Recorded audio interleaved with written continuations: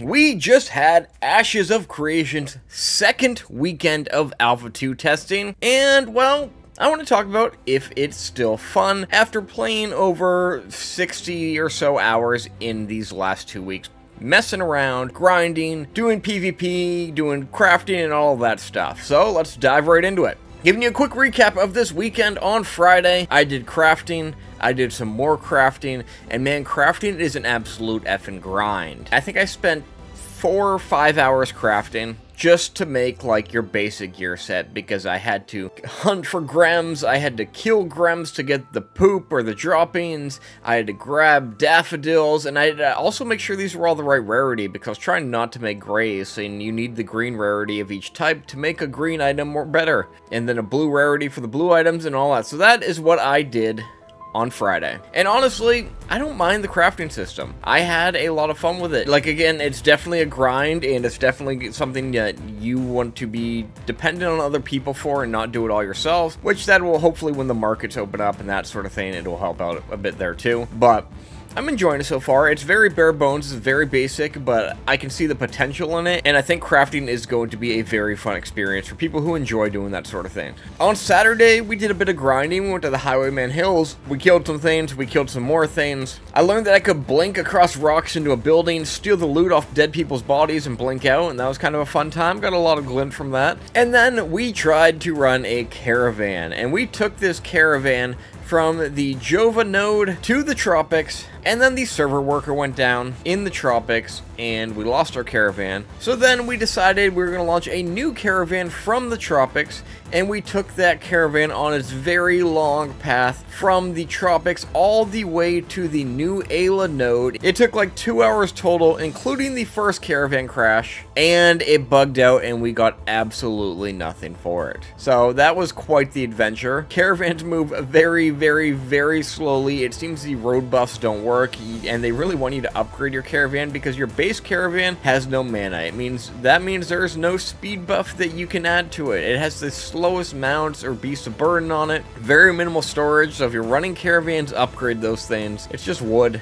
All you need is wood to upgrade the caravan, so it's going to be something we focus on next week, I think. Getting a better caravan run and hopefully not having it bugged out, or maybe multiple caravans. And then on the third night, we went to Oakenbank Keep because you could finally get into that side of the map because the servers weren't absolutely dog crap all weekend like they were for the most part of the weekend on the eastern side of the world. But we did that, and we grinded and grinded and grinded and got some gear from that, and that was about it. Server stability has seen much improvements, but it still has a ways to go. Like I just said, the eastern side of the map was pretty unplayable on Friday, and it got gradually better. There's still a lot of crashes on that side of the world, and there was some good amount of rubber banding, but Friday to Sunday they seem to do a lot of work on those areas, and I imagine they're going to continue to do a lot more work on them throughout the next week on the PTR. So hopefully on November 8th, when the masses come in and we open up the floodgates to even more players, things are stable and they can handle those players, and hopefully Intrepid opens up a few new servers too, because I think that would really help. Now, going through leveling, I hit level 14, I believe, because Sunday I had to work, so I didn't play as much on Sunday, and unlocked that top tier skills, because you unlock that top tier skills at level 12, then you can spec into the fun stuff for the mage prismatic beam, which can just like shoot out this flamethrower, whichever element you're using at the time, the blizzard AoE, and I'm still enjoying the mage. Like, messing around with the specs, I think I have a much better idea now of the type of mage I want to be, because doing the frost lightning stuff with the shocked stacks and all that it's pretty insane, and it does a ton of damage, especially once you get geared up a bit. And honestly, I think I'm going to stick with the mage until I hit 25, and then maybe I'll try out another archetype down the road, but I am really digging the mage right now. But the big question is, am I still having fun? After all of this grinding and doing the repetitive content, does this game still feel refreshing to me? Do I feel like it's going to have the potential to be that next big MMO? And the answer for me is yes.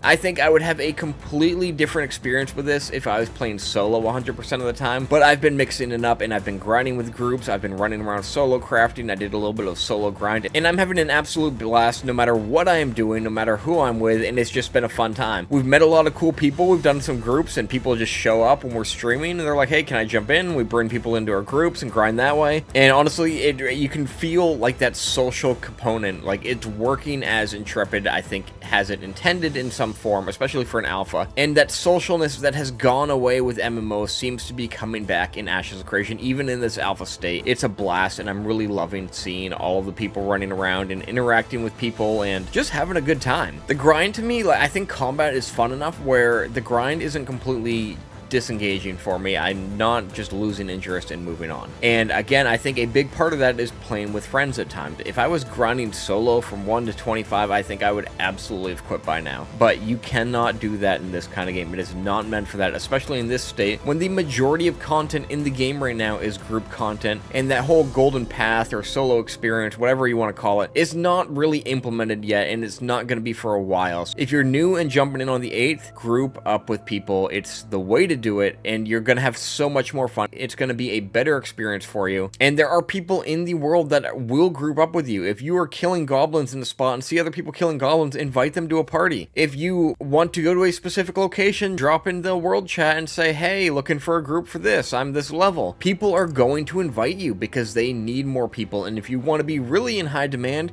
pick a bard or a cleric or a tank, because everybody needs one of those. Nothing has changed, in my opinion, since the first weekend. It's still got a long ways to go, but I'm still having a blast with it, and I think it's going to shape out to be a really great game if Intrepid keeps putting this amount of effort and this amount of care into it. I mean, you look at the world, like, that world is not put together in one night. They have put a lot of love and care and effort into designing just this massive section of the Riverlands that is very far from complete. It feels great. We had the winter season on for the majority of these testing, and winter, like, I love the feeling of winter and running around at night with the snow. It just, like, it felt unique. It felt special in a way compared to just running around in summer, and something about that winter feel, just like, I like it. I really do. I enjoy it, and the seasons are also going to be a big fun part of this. But it's going to be a good time. If you're jumping in on the 8th, well, enjoy. Hopefully we'll see you. Myself, Vladis, and Warrior, we are on the server Verra if you want to play with us, and we've been pulling people in from our chats and from our streams to jump in and play. So if you're in need of a group and you see us